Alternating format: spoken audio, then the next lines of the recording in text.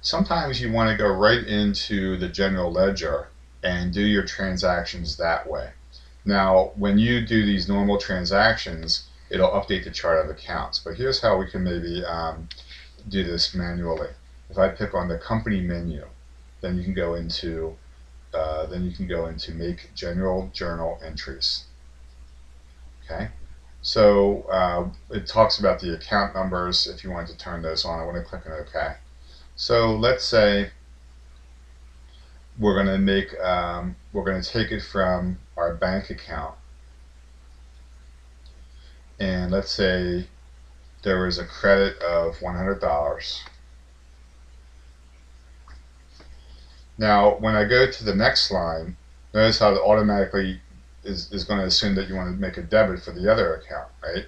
So let's say in this case, let's say we're going to have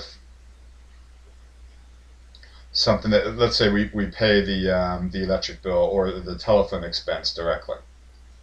All right, so the business check got credited, the telephone account got debited, and so this is exactly how you can put in your general ledger entries manually if you wanted to.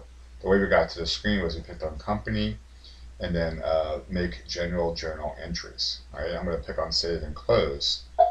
Now the proper accounts would have been updated if I look at my chart of accounts. Notice how the checking account went down, and I'm sure the account for the electric bill went up, right? And we can start to see that.